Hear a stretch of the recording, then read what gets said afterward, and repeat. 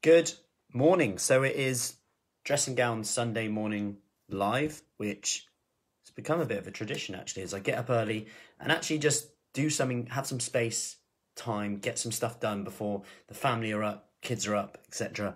And the day's taken away.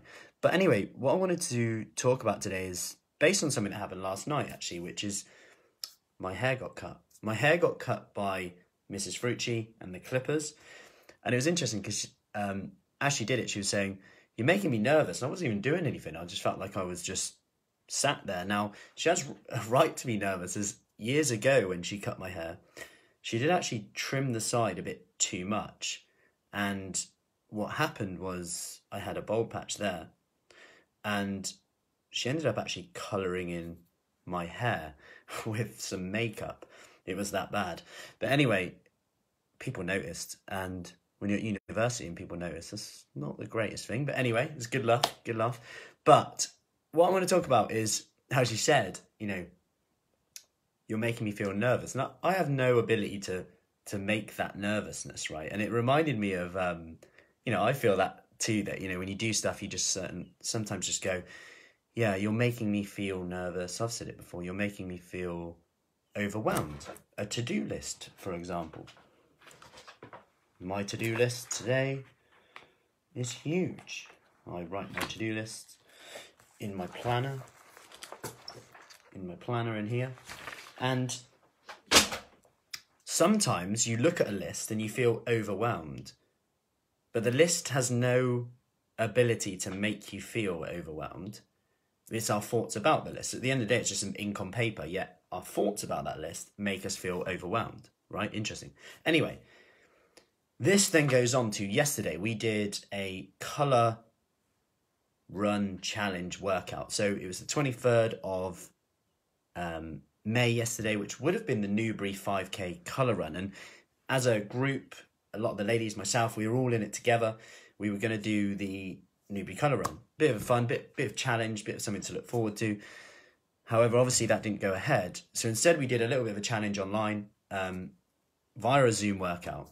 And what happened with that was we had 3 levels: plain level, Eiffel Tower level, and Big Ben level. Essentially, the power was to show you that small habits really add up. And depending on the reps you did, the exercise you did, to fit your lifestyle, to fit you, where you are. Morning, Diana. Give me a hello if you are coming in. Let me know you're watching. You were able to plan it around you and work at your level, but just to show that the reps you do add up to the extent where you're essentially lifting the equivalent of Big Ben, which is quite cool by the end of it, because you think that it doesn't really add up, but it really does.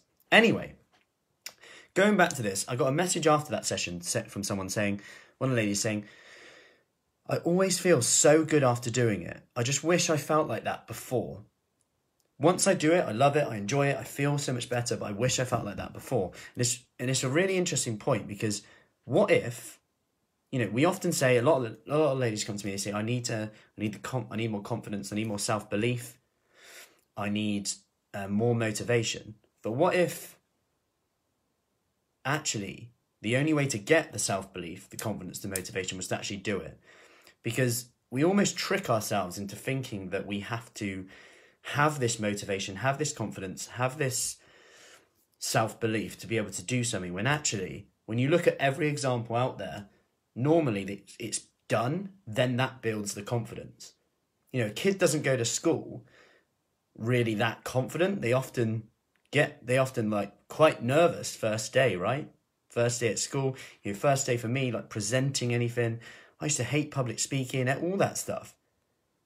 First 10 years of actually doing it when I was at secondary school, all the way through to like kind of post-grad level, I was still really nervous. And I still get nervous to an extent today, but I actually just love doing it now. But my point is that the confidence, the self-belief, the motivation actually comes from doing it. And it begs the question, have we tricked ourselves over years to think that we have to have this motivation, have this confidence, have the self-belief to do something, when actually, is this actually a comfort blanket, this way of thinking?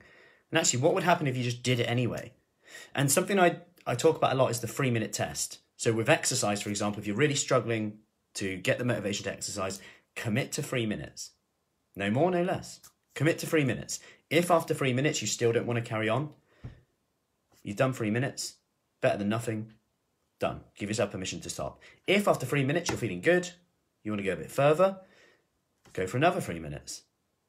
See how you feel. And it's a great way to see whether, sometimes you're like, should I work out today? Should I exercise? I should do. I'm really lazy. You'll go straight to saying you're lazy. When actually sometimes you are just a little bit tired. And if you try 3 minutes and you're like, you know what, I'm still not feeling it, it's probably a good thing that you stop. If you try 3 minutes, you're like, I'm actually getting into this. I'm feeling good. The endorphins are going.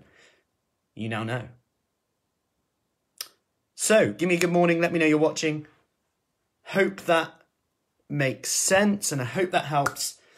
Anyway, speaking of motivation, confidence, self-belief, I am thinking about doing a free 7-day challenge. This will be for a small group of ladies, local ladies, over 40 who kind of want that kickstart motivation plan to make some progress with their habits, with their motivation, with their fitness, with their nutrition. So if you do feel like that would be something you'd like to do, comment below, let me know with interested or send me a message. And if I get enough people, I will put it together because I think it would be quite a valuable thing to put out there just to show kind of how in 7 days for free you can just kind of change the way you feel by doing. Hope that helps. And any questions, as always, let me know. Have a good Sunday.